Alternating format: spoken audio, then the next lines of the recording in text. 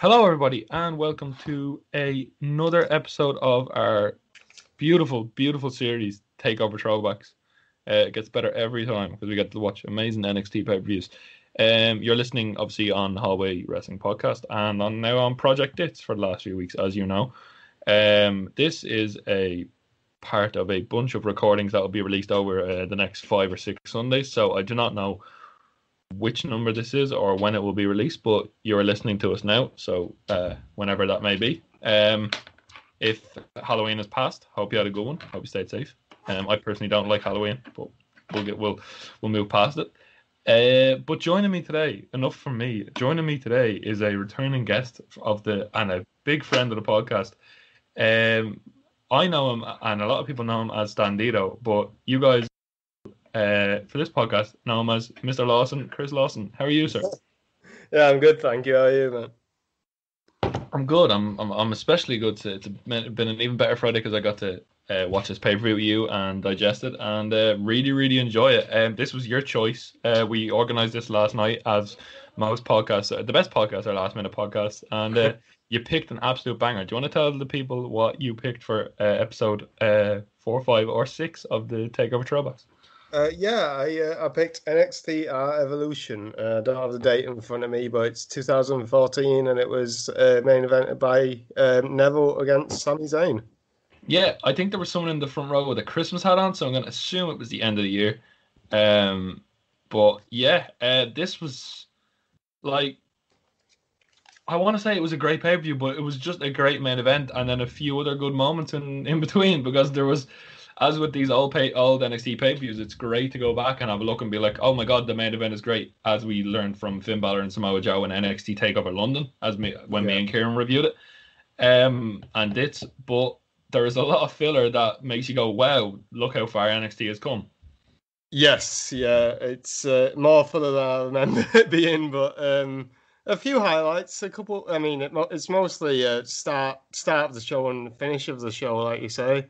It's just but there's names on there. There's definitely the name value in it, and just seeing how it's been 6 years already, and seeing the characters and how they've progressed is quite something. It's beautiful. I'd say we just get straight into it. I think that's enough. We'll talk a lot about different things during our conversation, but let's get straight into it. And the opening match was a very exciting under sub 10-minute match. If you're looking for good under 10-minute matches, look, Kevin Owens versus CJ Parker, who most of you will know as Juice Robinson, who is competing in the G1 right now and one of New Japan's rising stars, I would say, even though he's a seasoned veteran at this point. But Owens versus CJ Parker. Owens made this is his debut, an amazing entrance where the crowd absolutely loved him, and CJ Parker came out, and as we know, we might not have been able to tell at the time, but if you look quite closely, you can tell he is not loving life. He doesn't like it at all. He's doing his job for his paycheck, but he is not loving life here, Chris, is he? No, not at all. It's I mean, it's funny that in the opening video package as well, it was more concentrated on Kevin Owens than it was on the actual main event. Like, Kevin Owens got the last shot of it, and like, I've been wanting it for 14 years, obviously a reference to if people followed him before then. Kevin Owens, it's my time to take over. I just had written down that he said, and then just that you could tell that they knew they had something with him just by the opening promo, and then the massive pop that he had when he came out, and I mean, for me personally, as a PWG fan, I mean, front and center there was a PWG shirt just before he came out on his entrance. So it was just nice to have him have a hero's welcome in a place that he'd never been before. I thought that was fascinating.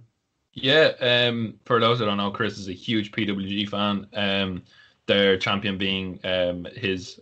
Who is it? who is? I wonder who it is. Who could it be? I'm just gonna stop my beer right now. Yeah, it is Chris's best friend Bandito, who we might have a little bit of a conversation with later. But Kevin Owens made his name in Ring of Honor and PWG as Kevin Steen. For those who don't know, just in case, he had some amazing matches. Just Ring of Honor is the best YouTube channel for free wrestling in the world. If you go on if you go on to yesterday was the anniversary of Joe against Kabashi, which is one of my favorite matches.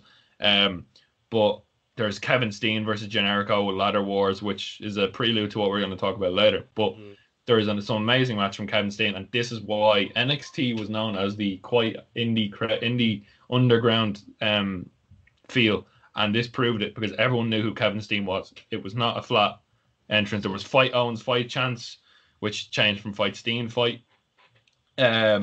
We were talking about it earlier, but the famous shot about the signings where they're all just like huddling around each other. There's like 5 of them, all with the NXT tracksuits on, and you've just picked out arguably the biggest names in indies since like the Bryan and Nigel era, like, and not only indies but Japan as well with Itami and Balor.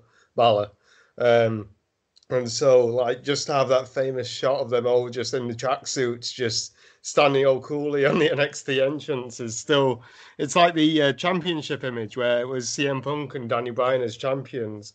It's one of those images where it sticks with you, I think. Yeah, it was quite interesting to see those names, which you will encounter later. But for what it was, which was a thing to get Kevin Owens over, CJ Parker played his part. He knew it must be disheartening to go out there and know you are just putting someone else over, but he maybe thought, well, he did at this point, he didn't really think it was going to be of any reward to him. But his gimmick was like an eco-friendly gimmick. I'm just looking at my notes here. It was a bit strange. It was just, but he played his part in this match because I remember this match as being a straight up squash. But then CJ busted open Kevin, and I don't know about you, Chris, but I think the accidental busted open Kevin Owens' nose made it even better because it made him look like even more of a, hate to use that word these days, badass, but it made him look like a killer. Yeah, I completely agree. It's especially with that near fall as well. I think Kevin was kind of taken by surprise, legitimately, by having his nose busted. That when he by the palm strike, that it was such a close near fall, and then the blood, and then it just added more to even more distinguishable debut match that you can have, really, isn't it? And CJ, like you say, he looked good enough, but he didn't shine the spotlight away from Kevin. And I think that's the true form of. It's not necessarily a squash, but if you can have that nice in between, I think it's a great. You can't get that sweet spot often, but if you do, it makes both guys look good. I think it pays off well. Yeah, the big spark was the pump handle shoulder breaker, which was vicious, and then a big pop up powerbomb, which finished off CJ Parker, and Owens was just red hot. I love Owens doing the toe pick on Hilo as well. I think him just being such a big guy and just going all out with it.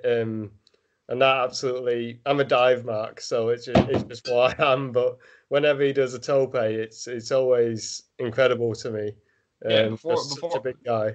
Yeah, before we move on, I am a huge Kevin Owens fan, and I know you are too. You have had a cameo from him. Yes. Yeah. I just think him and Aleister Black on the main roster has potential to be beautiful as well, even with the restrictions. But I think there's no Kevin Owens piece of work that I don't hate.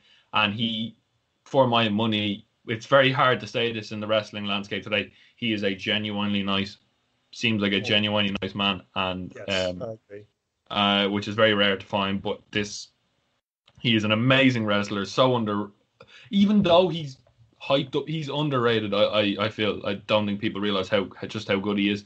I think he's on that the Jericho precipice, where it's like he's main eventer, but he's also a mid carder as well, where he can go between both of them so easily.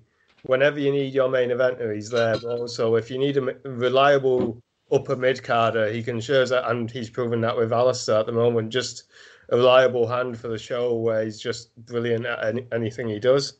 What is your favorite Kevin Steen moment?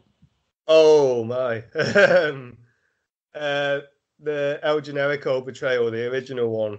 I have it pictured anyway. Just he has his arm over his shoulder, and he just kicks him right in the groin, and it's so perfectly done from his speech where you think he's retiring and he doesn't retire and going backward and forward and the big emotional hug with Generico. And then next thing you know, it was Final Battle 2009. I think that sounds right. And so it was just a brutal moment, but I think it just played into how he can do every, like, get the crowd on his side and then immediately, like tonight, spoiler alert, but the way he's able to very cleverly manipulate a crowd as well, it was just one of those moments for me. Yeah, there's so many great Kevin Owens moments. I was going to say, what's yours? I thought of another one straight away as soon as I remember the Ring of Honor, the tease where before he turned heel, where he was trying to get Sammy to use the chairs in the tag match and he just wouldn't. Yeah. I love those subtle teases. Festival of Friendship was amazing. List of KO, List of Jericho needs a shout out as well because that was so well done. Yeah, the List of KO where it was like, why is my name on here? Oh shit. Yeah. And the crowd's like, oh shit. There's an interview with Jericho on Inside the Ropes that you should watch. It's really, if people are listening, it's like Jericho explaining where it was like, why is my name in here? Oh shit. Crowd realized, bang, game over. Yeah. Fantastic. Just Kevin Owens is just, even when he's a face, the match against Rollins, fantastic. At Mania. His match against Sami Zayn, I think it might have been Battleground. So many to talk about. We could do a KO retrospective. Yeah, we could very easily. Yeah. And we will not be opposed to doing that if people want to see it. I want to do a lot more content with Chris, so get your suggestions in. But next up, it's safe to say, no offense, we took a step down. It was the NXT Tag Team Championship match between the Lucha Dragons and the Vaudevillains. I have my notes that Kalisto and Sin Cara share the load, which leads to less botches, which is fair. They're not the best wrestlers in the world, but they had a really long reign with these tag titles and had some decent enough matches. But the fact that they weren't in the ring for the whole time kind of helped them both. Two teams of the past here. Simon Gotch. Did you know he buried Enzo Amore? Nobody did. Nobody does. I didn't actually. That's brand new information. Yeah, it ruined the video that ruined you wrestling. Oh fans. Yeah. I've never seen that YouTube video suggested in my life ever for years. Yes. You were looking for Gordon Ramsay, but did you want Simon Gotch buried Enzo Amore? No. Standard tag team match, nothing special I have here. If you want to add anything, I don't know. They really built up the Lucha Dragons beforehand with a promo package, and we kind of discussed it earlier, where it's kind of like the two stories of Kalisto, where he does have potential in the ring. They were doing an interview, they were highlighting an interview that he had, and it was kind of poking holes in the thing that you're trying to build with him. Well, them, and they haven't progressed much. I think it's fair to say, unfortunately, in the last 6 years. I mean, I loved Kalisto as Samurai del Sol in PWG, but I think his work in WWE when he transitioned over wasn't as smooth as it could have been. I think that's putting it lightly, and I think they just haven't found their feet. And then, I mean, everyone knows what happened to Vaudevillains, so it's one of those times of your forgotten NXT realms, I think, that you go into when you look back at these shows and completely forget about him, and then you're reminded of this tag match that, oh yeah, that actually did happen. I do remember it now, but very much paint by numbers tag match. Yeah, but to be fair, my favourite member of these is Aiden English. He has a YouTube channel where he talks a lot about whiskey. Fair play to the guy. His stuff at Rusev Day was really good. I'd love to see him on the Indies. I wouldn't be opposed to seeing him on the Indies. No. Yeah. In a lot of interviews, he feels like he had a lot more to give, which he did. His stuff at Rusev was very, very good. I did completely forget about that then. So it's like fair. Yeah, his promo work was amazing. That's a few years back now as well, wasn't it? Yeah, it feels like we've been through 10 years in the last few months. So. But yeah, the Vaudevillains had a niche at the time. They looked pretty cool. I think when they concussed Enzo Amore was kind of like the beginning of the end. They just didn't really get any luck at the draw from then on in. But like 3 of these were we all know about Sin Cara.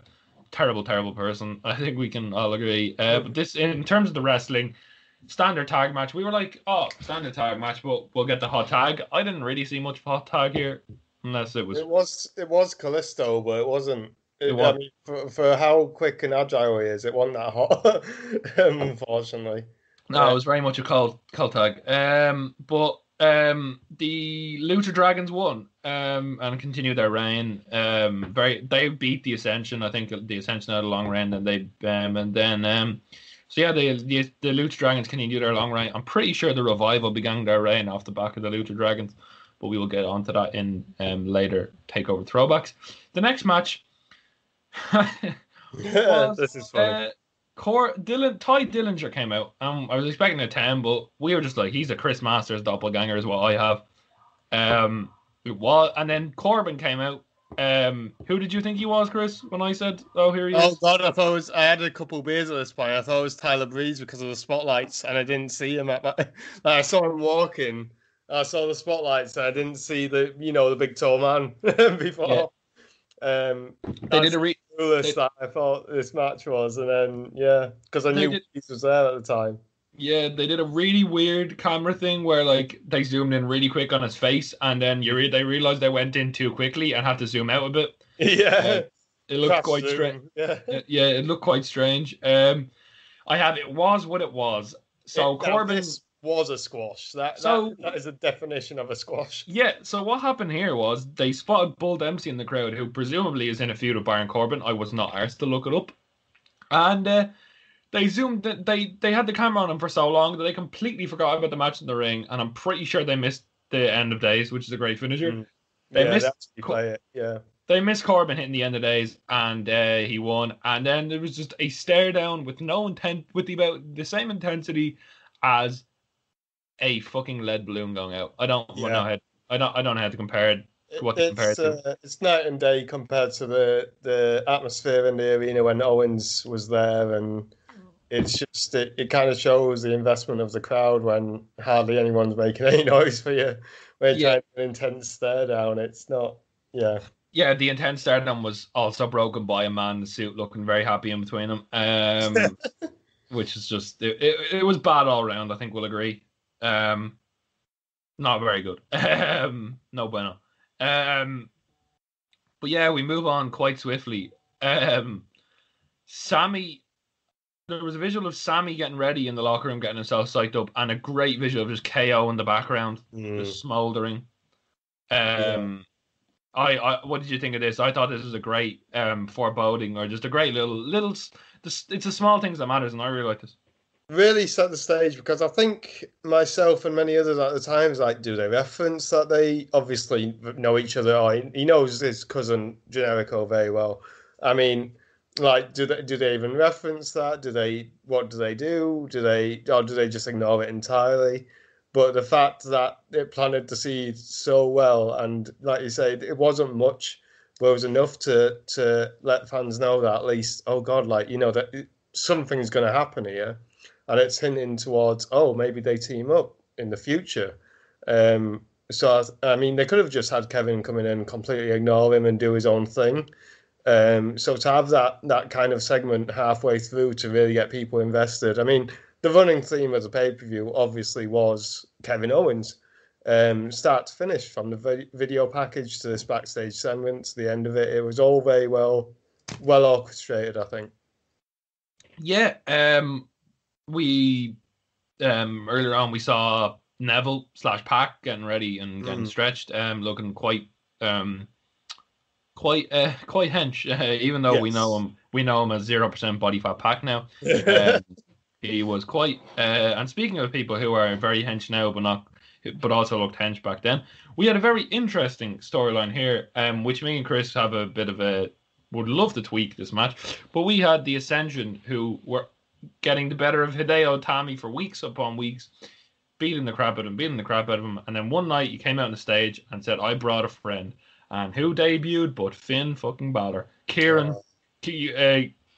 Chris, I don't know if you know, but co-host Kieran is truly in love with Finn Balor. He is Finn Balor's #1 fan. He adores him. When he won the title, you should have. The episode that we did when he won the title was very emotional for him. He loves Finn Balor. So shout out to Kieran's boyfriend Finn Balor.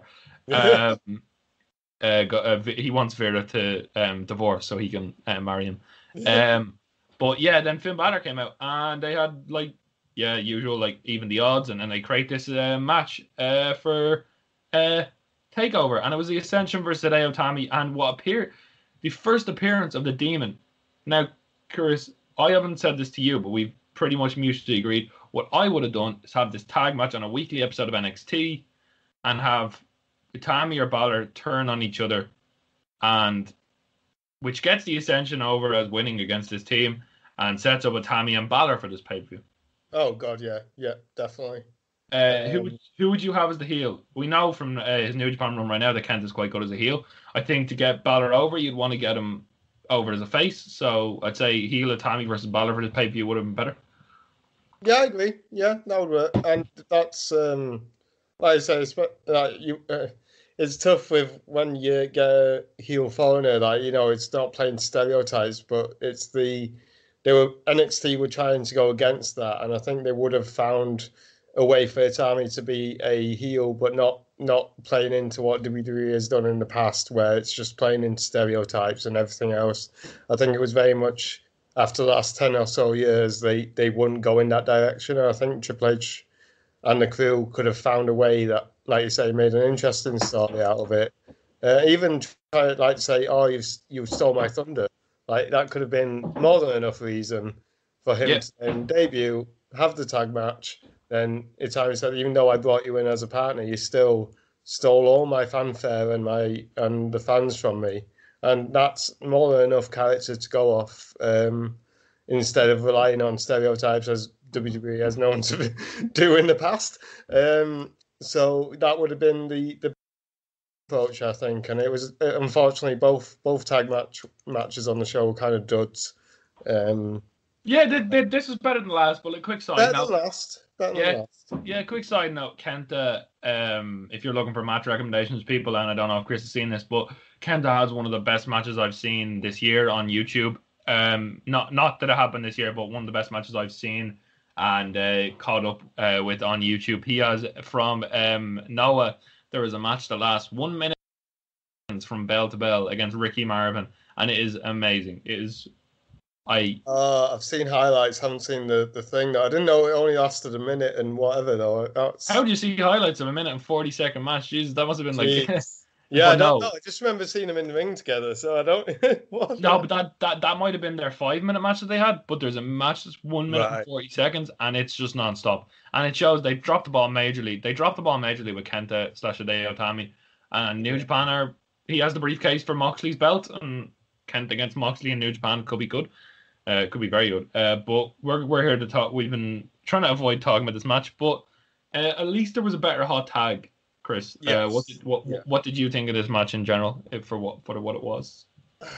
I guess it served its purpose. By all means, I mean, Ascension. They were pushing so hard for Ascension at one point as well, but for Itami and Balor, they just, at least it was just trying to find the time for everyone that they brought in, I think. And unfortunately, that kind of, with the top tier names that they were, that they couldn't have more time like they would have done in a singles match just to really showcase what each of them were. And with Itami being, again, the put as the one in the face in peril, and then Balor getting a hot tag, and it was a good hot tag, and it's, like I say, it served all its purpose. I think that's all I can really say on it, unfortunately.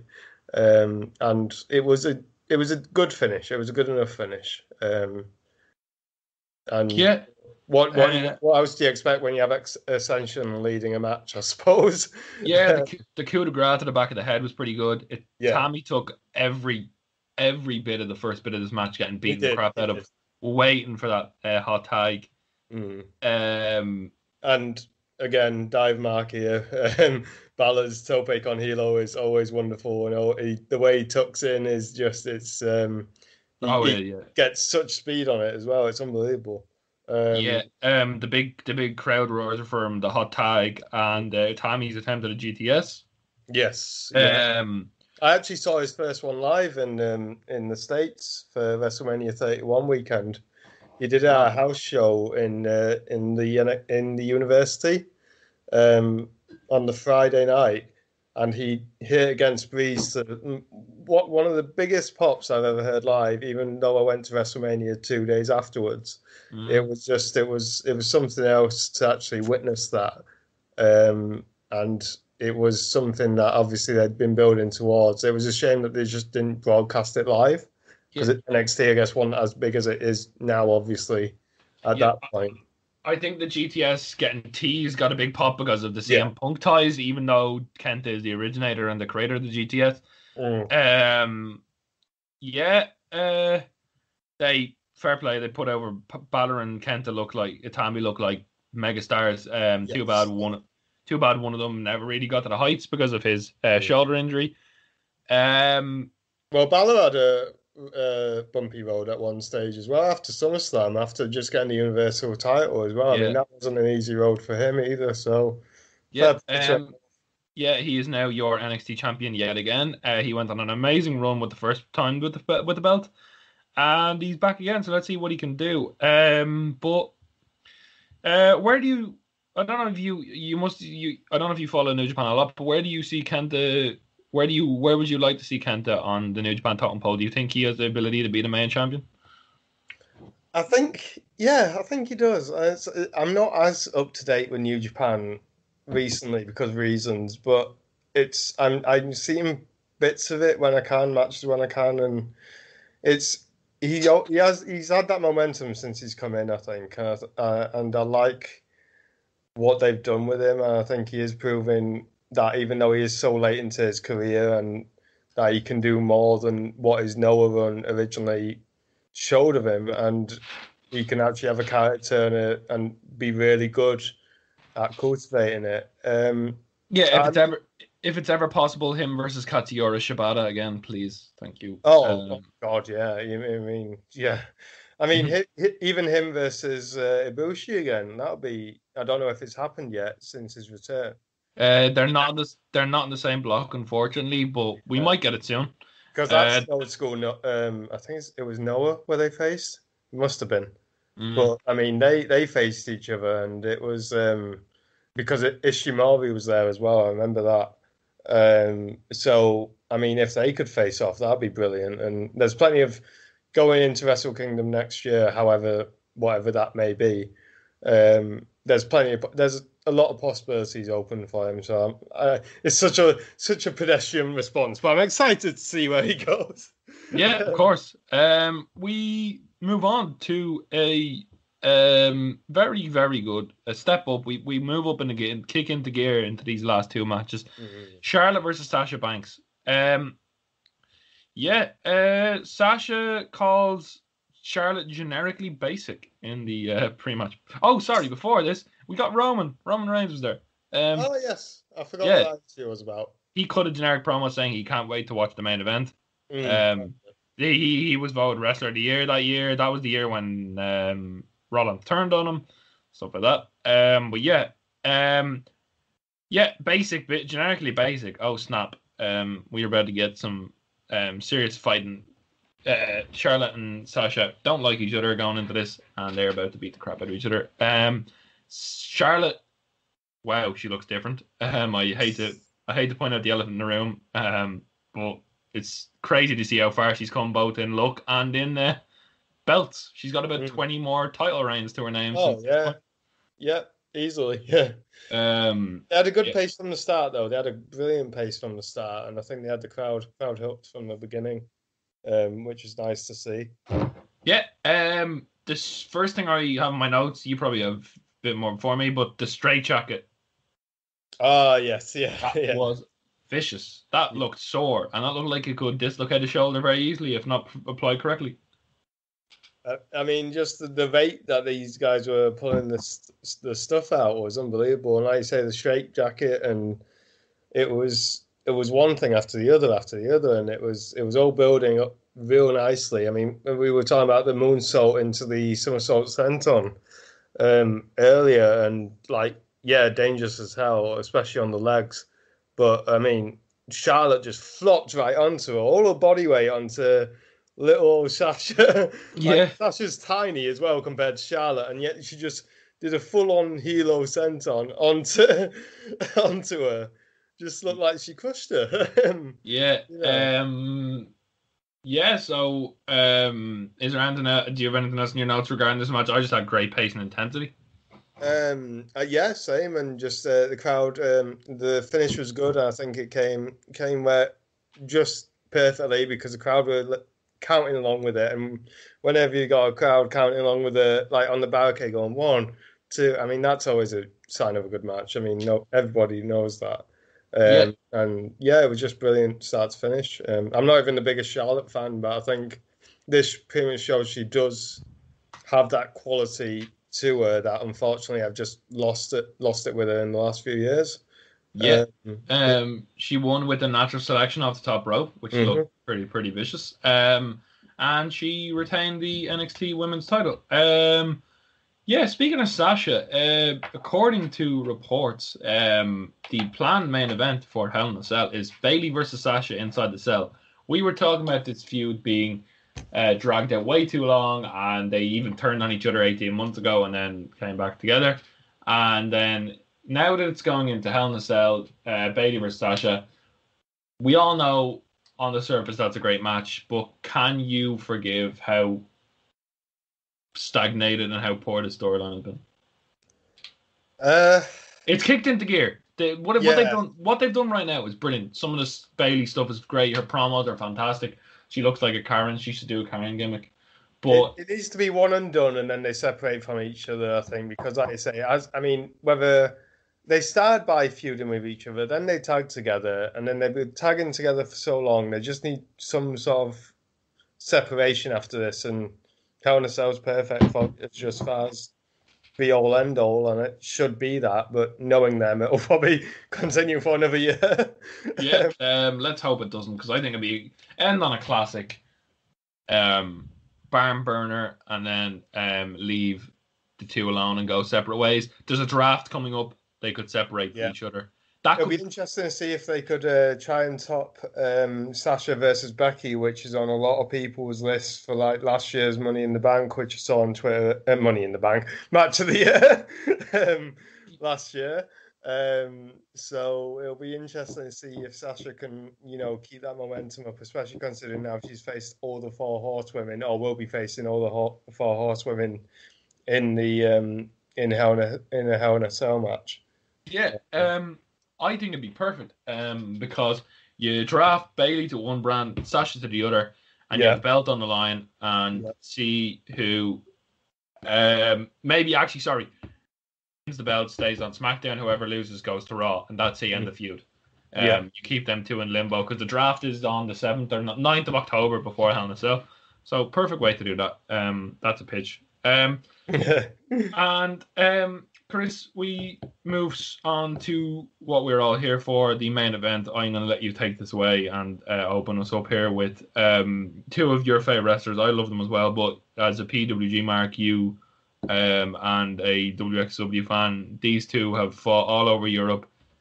I Oh don't think this match God, needs any yeah. introduction, but do you want to do it as much justice as you can? I'll give it a good college try. Just the history, I mean, they go so far back with each other, and it's weird when you get those two opponents sometimes that they just gel. It just works, and you don't get it often, but and they don't overdo it either. They had enough separation between all the matches and the independents and WWE and whatever. It was it's amazing how fluent and like they don't even with how complicated some of their moves and reversals are, they never botch with each other, never. And it's I think that there was one botch on NXT one time that I could point out and just say, oh yeah, maybe it was just a bit too far off there, whatever. But they just gel with each other and so incredibly well. I mean, the iconic PWG matches and the fact that they were able to recreate that in the European scene as well. It's just insane spots that they were a lot older and they weren't going to bust out a top rope poison Frankenstein poison Rana from onto Zayn like they were going to do in PWG. Like you could write off a few of those spots, but fundamentally they always have that consistency, the pacing, the crowd interaction, the spots. I mean, just perfect. It's one of my all-time favorite feuds. I think, whether that's Indie or NXT. It's one of those where I can always go back to and being blown away when I first discovered them as a God knows how many years back now. Working together. Yeah, for those who don't remember at the start of the show, we're talking indeed about Sami Zayn and Adrian Neville, also known as Pac.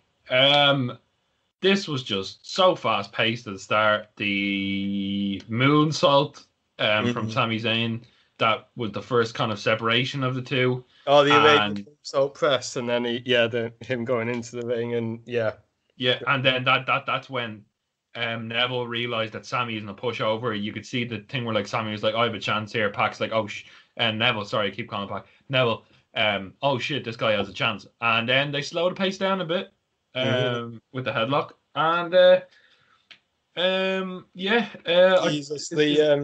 sorry to interrupt you. Just the handstand into up on the shoulders of Zayn into the Blue Thunder Bomb. Now, historically, when Pac or Neville would do a cartwheel into jumping up onto Zayn's shoulders, he would then turn around to then go front to front with him into a Frankensteiner. Now, in this match, they had each other so well telegraphed that he did the cartwheel onto the shoulders. He didn't get time to turn his legs around and shift his body to the point where Zayn pushed him off his shoulders to grab him to go into the Blue Thunder Bomb. I mean, it was just it's stuff like that really, just the creativity of it, and they were so far deep into the match anyway. It's like when Zayn and Cesaro work together, and you can see those little past tweakings of when they've learned the opponents so well, like the Christian and Orton series, where they just know each other so well that they, psychology-wise, they know them to the point where they better than they know themselves. That's probably what they're talking about now. But yeah, you get where I'm coming from. Yeah, 100%. And as we were saying, like, as me and Chris are going to watch Sami Zayn, Jeff Hardy, and AJ in the ladder match after this, because Chris hasn't seen it, Sami is just so good no matter what he's doing. If he's a heel, if he's a face, he's so smart. He's so smart as a heel, and he's so smart about what he does as a babyface. It's brilliant. Just a quick side note there. But what me and Chris want a main talking point, apart from obviously the elephant in the room that we're going to talk about, something that you see get shit on all the time, no matter what wrestling you're watching, is ref bumps. This is where ref bumps were so good and so important to this match. Chris, why was that, and why did we both say that? We both said it without even consulting each other. Yes. Oh god, just the moral conflict, the moral dilemma of Zayn. There was no way you could do it without a ref bump, because that's the whole thing.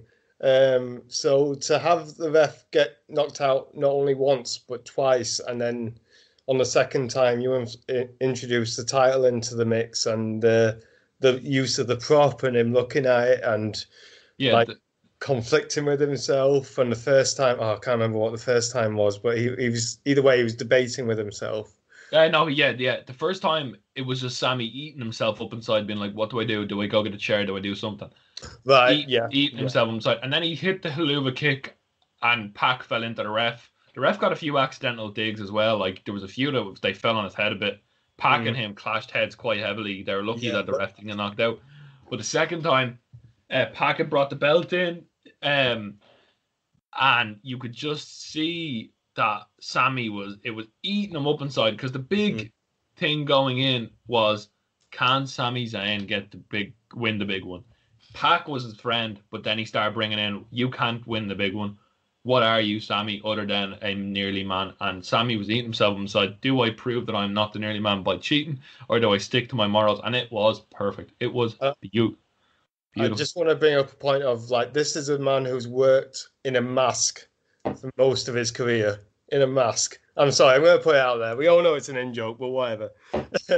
But this is a guy who's worked in a mask most of his career. To have that good at acting and facial expressions, to know each and every one of that crowd and everyone watching at the time knew exactly what he was thinking.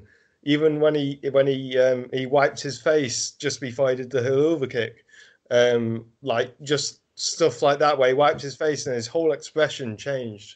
Yeah, this is a guy who, like, how is he? Yeah, like that should be the thing he struggles with most. It really shouldn't it?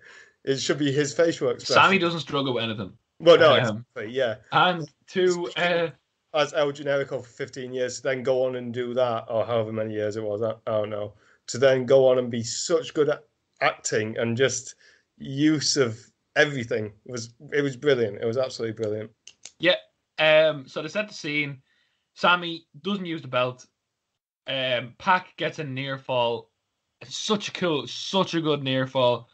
And then Sami with an exploder into the corner and a haluva kick that sent the crowd insane. He wipes the sweat off his face, boots Neville in the face. 1, 2, 3. Your winner and new NXT champion is Sami Zayn. And that's how the show ended, everybody. No, everybody came out to celebrate with him. Owens went straight for him with the stitches on his nose, went in to hug him. They seemed like they clashed heads, which made KO have a trickle of blood down his face, which is just perfect. We spotted a lot of people in the melee of people holding them up, like Jason Jordan, Chad Gable, Elias, who looked like Elvis. So many people. They held them up, but Owens slipped into the background, which was great. The crowd dispersed. Owens gave him another hug, and then Sami sat and danced on the rope as his music's restarted. He got out of the ring. Owens walked up the ramp with him. Bang! Owens slams him down on the grate and picks him up and power bombs him straight through the hardest part of the ring. People, I said the hardest part of the ring. Smacks him into the hardest part of the ring, and it was just beautiful.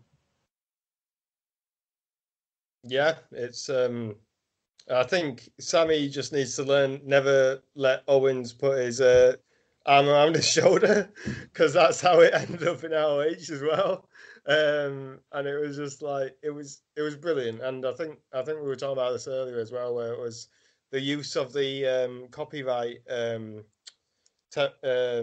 the copyright notice at the bottom of the. I mean, that was when Triple H first used it, and then used it again for Gargano and Ciampa. I think it was one of those subverting people's expectations, as a medium, as an art form, I guess you'd say, to catch people by surprise. And I think that was why I love NXT then more than I do now, because of those little intricacies and little maneuvers that they did. Now it just, I mean, it's filled with people I love, but it just feels like a indie light, I guess you'd say. I'm not the first, but the old, it was a nice mix, indie talent and people they were trying to home grow. I think if they could have just kept that image and kept those creative ideas, like the copyright thing going and then disappearing, just things like that to keep it fresh. But I mean, this is something that we're talking about in its infancy and very much organic. That when you unfortunately lose that when you're trying to monopolize the whole industry, I guess you'd say, not to go too far into that conversation, and make it a third brand instead of, maybe we can make it a nice developmental brand while also just having these guys to progress other people along, progress the homegrown talent in a way that they haven't learned outside of one trainer almost. That's just my 2 cents on it anyway. Yeah, this was just beautiful. It was a pleasure to review it. Sammy, obviously, we know what happened. We had a long storied feud with Kevin Owens, then became his friend again. And now Sammy is doing some great work as IC champion. I love Sami Zayn. He is. Yes. Sammy, we love you. Yeah, Sammy, if you ever want to come on the podcast, that would be an honor. And amazing. But yeah, I think that's where we end it because me and Chris want to watch some more Sami Zayn. We're going to watch Triple Threat, and then we have other business to attend to. So 45-minute mark, that is the beautiful sweet spot. Thank you for listening. The Takeover Throwbacks was a pleasure. Chris, where can we find you on the Twitter? Real Standito, the Real Standito, I think. Great Twitter account, wholesome, nothing but positivity and Bandito content. Honestly, one of the best people I know. So go and give it a follow.